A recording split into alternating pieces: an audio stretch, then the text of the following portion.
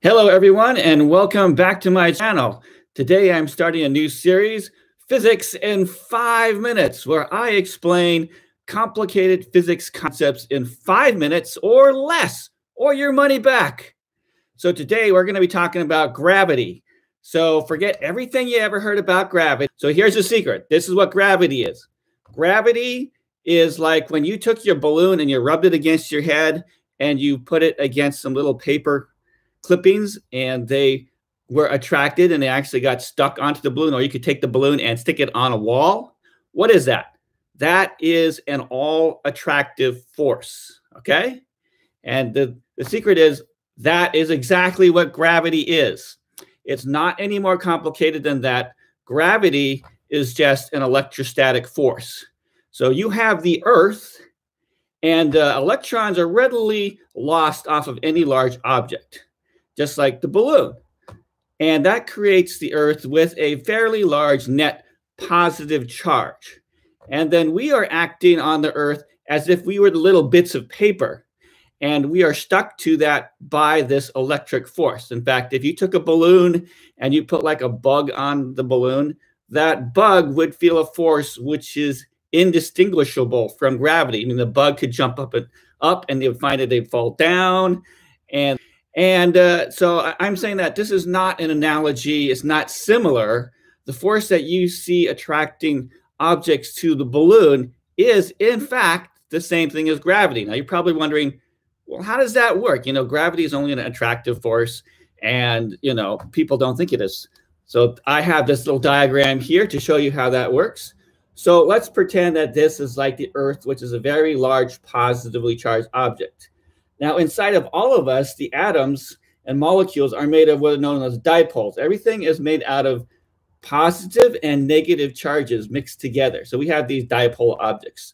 Now, we know opposites attract. So the negative side will be attracted to the positive charge, and the positive charge will be repelled. So it puts the dipole in this position. It will want to turn in this direction.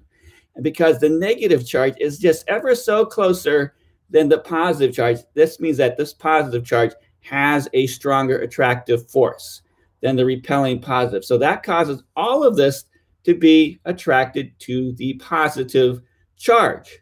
And that is basically how gravity works. So what's the evidence of this crazy theory? Well, first of all, main evidence is that we are immersed in a very, very large electric field. It measures about 120 volts per meter. And anything that's in a strong electric field will be attracted to the source of that electric field. I mean, that's just physical fact. So the fact that we measure a strong electrical field basically proves that some of that force must be due to that field. And if you look around, you know, you see a lot of electrical activity in the Earth. We see thunderstorms between the ground and the ionosphere is something like 300,000 volts worth of difference. That's a huge electric field. Now, how could you prove this?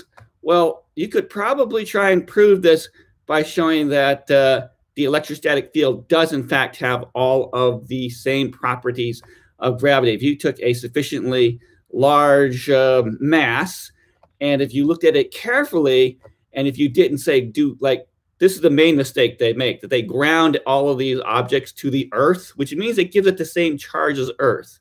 But they need to look at it carefully to make sure that if you took an object and you truly made it neutrally charged, no charge at displacement at all, zero, I think you would find in those experiments that the gravity field would in fact disappear from those objects. And some practical applications. So one thing is that it'd be nice if we could defeat gravity. Now, if Earth is just a positively charged ball, then you'd think if we just come up with something that's positively charged, that would in fact repel from the Earth instead of being attracted. If you were like Elon Musk and trying to put a spaceship into orbit, you might find that by simply charging up your spaceship to the same charge as the Earth, that you will get this repelling effect, and you may in fact be able to save significant amounts of rocket fuel getting to space. So that's all I have. Hopefully that was less than 5 minutes, and we'll see you in the next video. Ta-ta!